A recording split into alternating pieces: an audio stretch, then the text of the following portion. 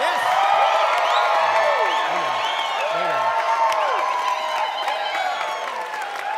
How you guys doing tonight? How you doing? Good? We're glad you're here. Thanks for watching at home. There are people here, you can't see them, but they're making noise. Actually, someone asked me recently, they said, do you guys have like a laugh track? And I was like, no, man. It's real people. Look it up. Hey, we have a great show for you guys tonight. We have Nick and Joy Weiss. They're canicross athletes. What does that mean? We'll find out.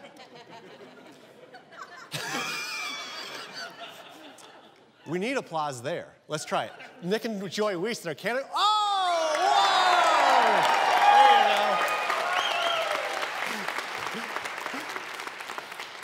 There you go. That was a very accidentally very authentic look. Like,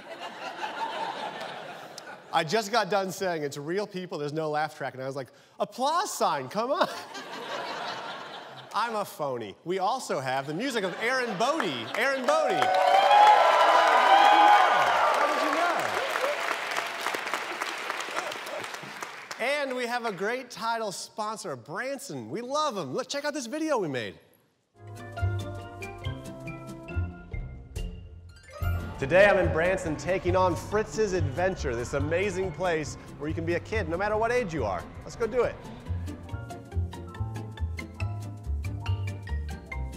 All right, here we go. Whoa, here we go, here we go. Everything's fine. Everything's fine. It's fine, it's fine, it's fine, it's fine. Everything's fine, everything's fine. It's fine, it's fine. Think of happy things. Why does everyone else look so confident? I could see how kids would be scared right now, but I'm not. Are you scared? No. No? You're not scared? Me neither. Why is everything wobbling? Why is everything wobbling? I'm okay, I'm fine. Everything's fine. Everything's fine. Everything's fine. Everything's fine. I'm fine, I'm fine. I'm fine. Everything is fine. Everything's fine. Everything's fine. All right, we're fine. The key to Fritz's Adventure is telling yourself everything's fine. Here you go.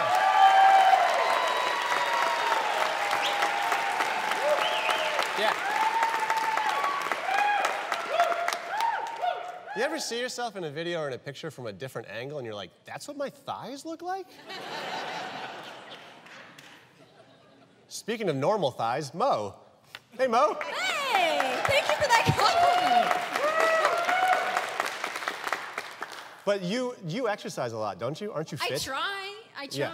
I go to the gym, you know, Yeah. I do my thing, I drink some protein, wear But some tight pants, it makes them look better.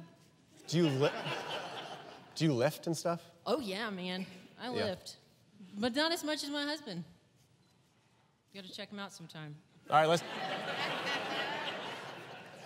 This was a plug for Mo's husband, Dave. Go Dave! Let's do things I've noticed. These things I've noticed. These things I've noticed. Yeah. Yeah. These things I've noticed. These things I've noticed. Yeah. Yeah. All right, here we go. I have noticed that pools are fun when you have small children if you enjoy crippling anxiety while being wet.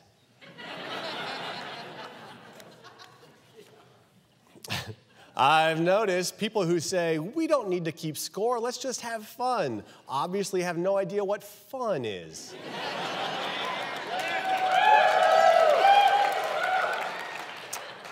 I've noticed that while camping, my watch also has ticks.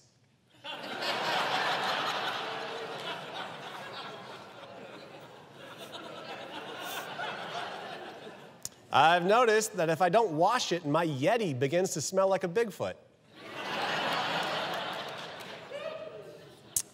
I've noticed that earbuds are really the only technology that is socially acceptable to put into your body hole.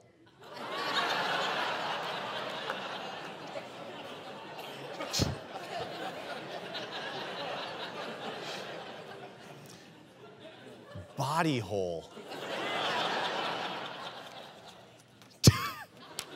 Just at home, say it to yourself, body hole. You'd be like, I'm repulsed by me.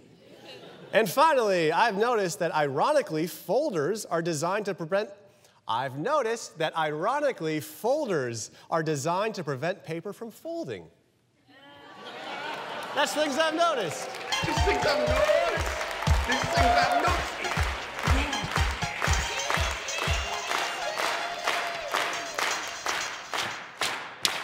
All right.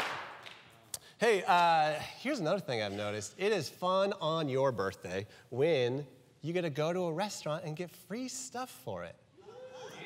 Yeah. Check out this video we made about it.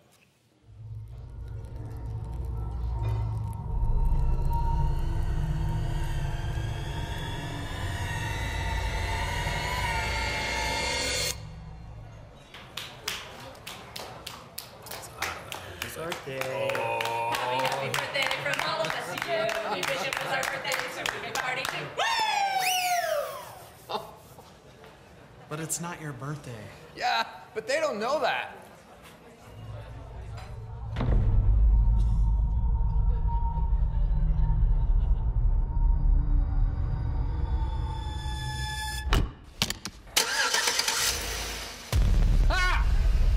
No, it's not your birthday. You really shouldn't lie. Just to get free baked goods, you're such a crummy guy.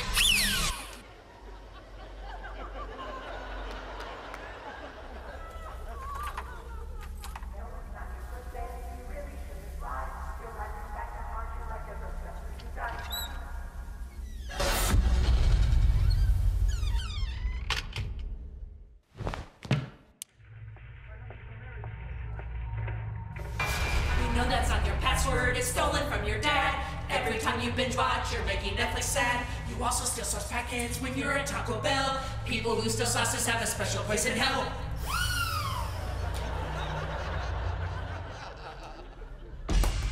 Last time that you texted, you said LOL, but you barely smiled and everyone could tell. And you say on your way when you haven't even left. That's the text equivalent to identity theft.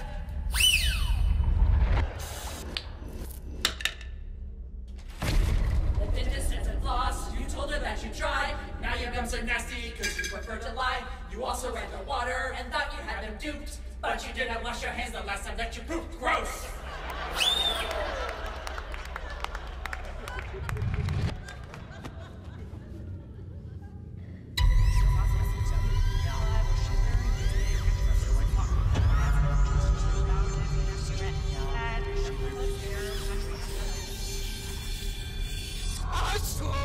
No, stop!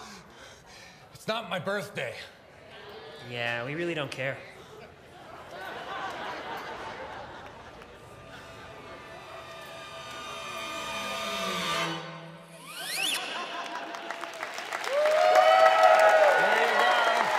Hey, we'll be right back with Nick and Joy Weiss. Stay where you are.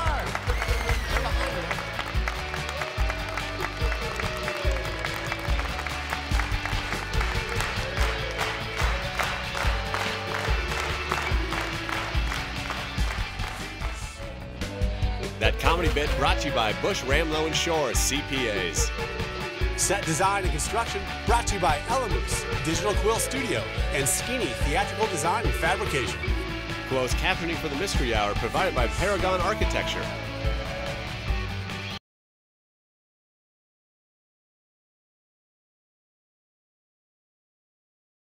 Big Whiskey's is the official American restaurant and bar of the Mystery Hour. Guest booking provided by Gig Salad.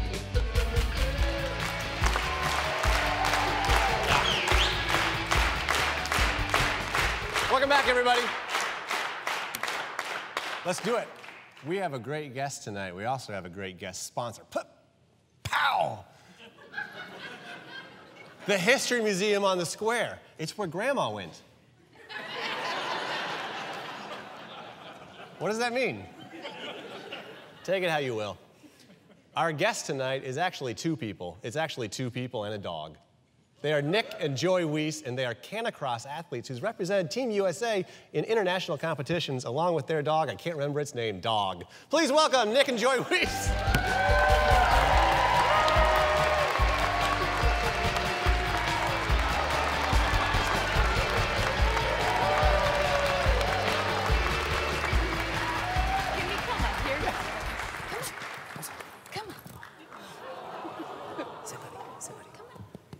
Does that thing shed? Just a little. Yeah. Just a little. All right, we'll have to clean up the couch next.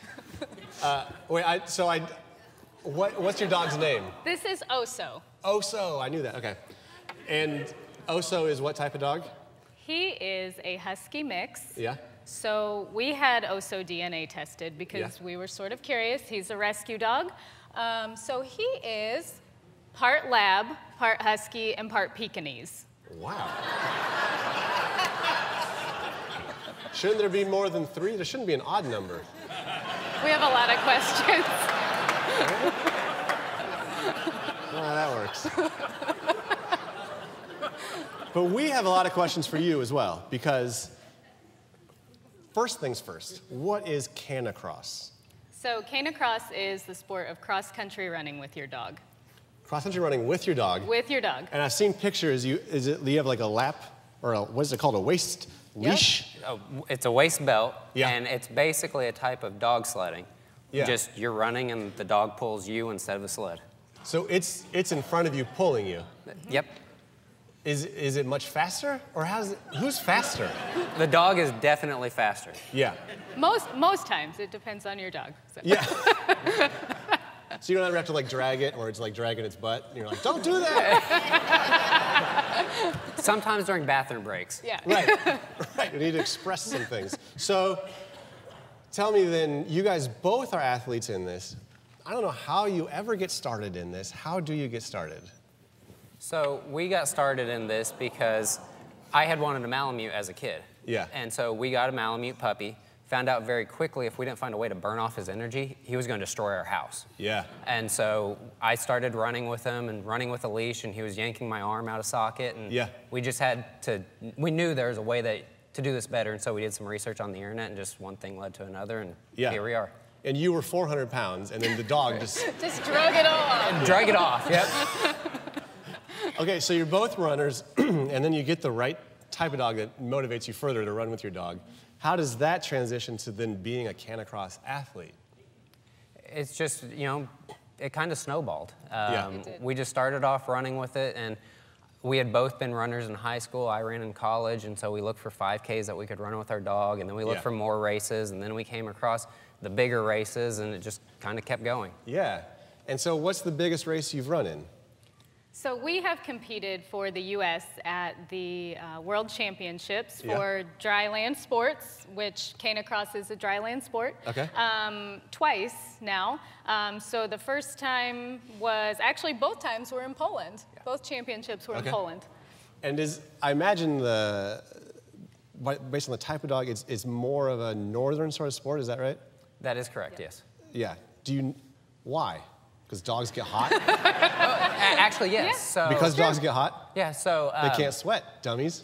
Exactly. Yeah. So most races, if they're warmer than about 60 or 65 degrees, they'll either shorten the course or they'll cancel the race. Yeah. Yeah, because they're wearing a fur coat, for crying out loud. Yep. Yeah. In fact, this year, in actually 2018 in Poland, both days of the race were shortened because it was so warm. Okay. Yeah. And in Poland, is this like a big spectator sport? How does that work? In Europe, it's a big spectator sport. Yeah. It's a lot bigger in Europe than it is here in the U.S. Right. I don't know of any local canicross races. Are there? There's actually one that we put on.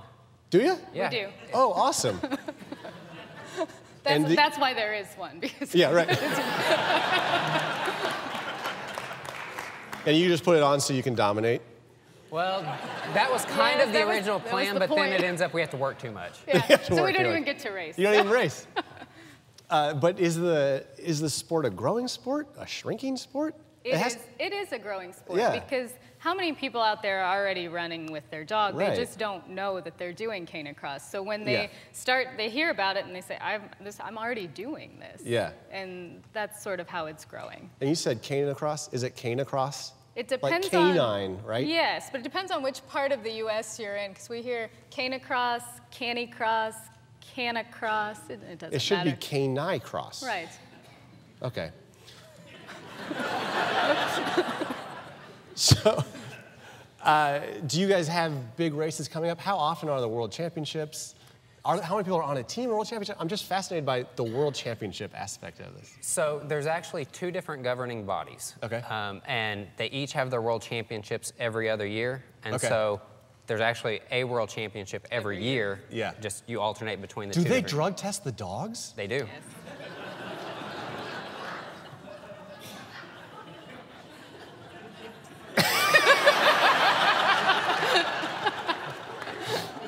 Yeah. Oso needs it, I think. But what are they, steroids? Dog steroids? Dog steroids, caffeine for dogs to make them more hyper. Yeah. Bacon strips? I don't think they test for those. I don't know if that's what that shows up as. This shows up as bacon. Now, do you guys feel like living in an area where it's not like a very well-known thing, do you feel like you're kind of ambassadors for the sport? We do, and I think that's what's exciting for us. Yeah. Is this is something that we're passionate about, and there's so many other people out there already doing it, and we just want to be able to say, hey, you're already doing this. Like, look what else you can do with it. Yeah. And how have you guys fared in the World Championships? Pretty well. Pretty well. You can brag, say it. How'd you do? So both times that I've competed, I've been around the top half of the field. That's awesome. And I guess I've been top 50 Yeah? both times. And do you feel like, do you have a goal for like next World Championship or? The next World Championship, my goal is to be in the top 10. Yeah. Well, that's amazing. So, yeah. So now you have a bunch of people watching this that are now like, I want to cheer these guys on. How do people cheer you on? How do they follow you? So we have a Facebook page. It's Lucky Fox Racing. Okay. We also have a website and an Instagram where they can follow us at. Okay. And when is the next World Championship? It will be It's at the end of October, October. Okay. This year in Latvia. In Latvia. Latvia. Of course. Well, thank you for coming to our place.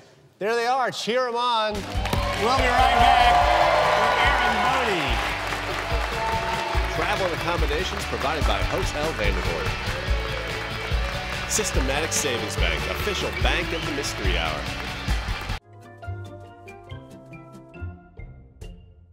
Today I'm in Branson taking on Fritz's Adventure, this amazing place where you can be a kid no matter what age you are. It's time for the Laser Maze Challenge. My competitor, first score, Micah. What is he, like 9 or something? I can beat him easy. I'm going. Micah's going down. What? What did I do? Oh, I feel like James Bond's out of shape brother. Terry Bond. It's me, Terry Bond. I get the ladies that James Bond forgets to notice. No, no. It's like, imagine if James Bond had to wear lots of sunscreen. Micah, do you know what it's like to wake up in the morning and feel sore for no reason? No? I do.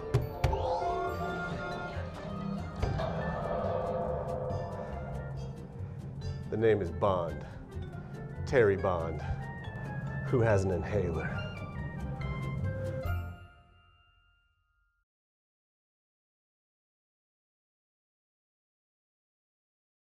The Mystery Hour is brought to you in part by Ozarks Technical Community College. You have a dream, we have a plan.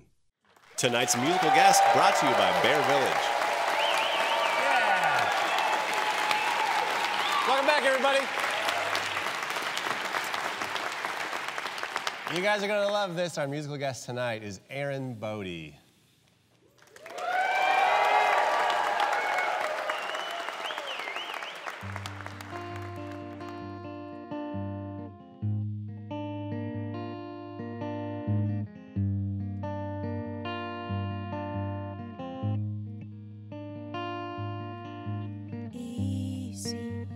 Nothing's broke that we can't mend if you pretend to sweetly make your secrets known. You breathe so heavy that I can't get close, blowing people down like they're dominoes, watching from above, keeping everyone down below. Sydney, come down, it's a beautiful night. The stars shine brighter than the city lights. Everything you do doesn't have to be on your own. Sydney, come down, it's a beautiful night, you know.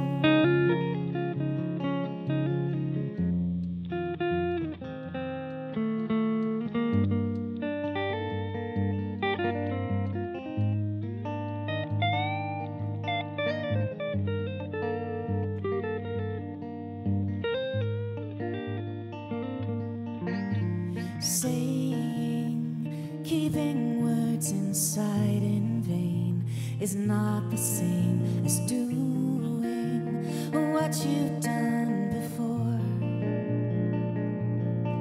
You breathe so heavy, I can't get close, blowing people down like they're dominoes, watching from above, keeping everyone down below. Sydney, come down, it's a beautiful night. The stars shine brighter than the city lights. Everything you do doesn't have to be on your own. Sydney, come down, it's a beautiful night, you know. Oh, oh, oh. Sydney, don't go away. Sydney, don't go away. Sydney, don't go away. Sydney, don't go away. Hey, hey, hey. Well, Sydney, don't go away. Sydney, don't go away. Sydney, don't go away.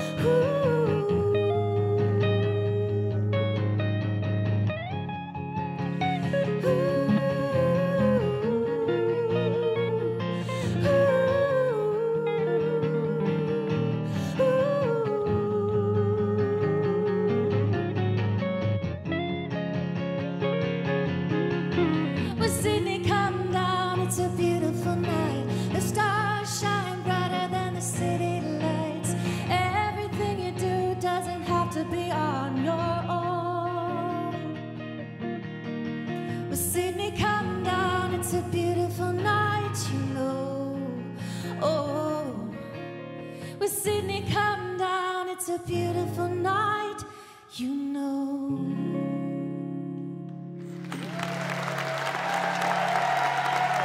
Awesome. Good job. That was so great. That was so cool. There they are, Erin, Bode. 10% of our box office proceeds tonight goes to Freedom Endeavor, a wonderful organization. We will see you guys next week.